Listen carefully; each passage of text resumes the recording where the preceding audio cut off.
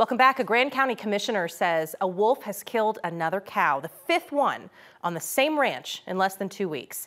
9 News reporter Brianna Clark talked with one of the area's leading livestock organizations as they work to deal with this problem.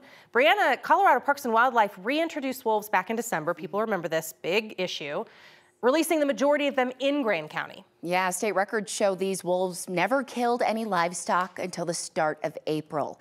Now they're believed to have killed at least 6 cows in Grand County, with the most recent happening last night or this morning on the same ranch where 4 cows were found dead on April 17th and 18th.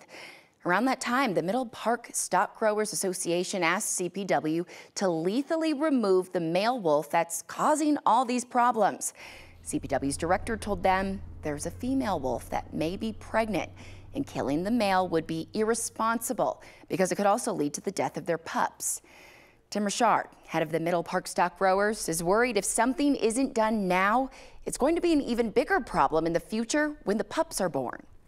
Say she has 4 to 6, so we have 5 wolves, 7 wolves running around killing livestock. And so now instead of having 1 or 2 dead a day, we're going to find 7, 8, 10 a day. So, and that's the big thing is, and all this is happening on private property. This isn't happening on public lands. It's all on private property. So that's what's scary, I think, is we're going to have more dead. Richard tells me they're still trying to figure out where to go from here. He says ranchers have been using non-lethal measures to prevent these wolves from entering their property, but all that effort doesn't seem to be stopping the problem. We reached out to Colorado Parks and Wildlife with questions, and they did not answer. All right. Clark, 9 News. Brianna, thank you.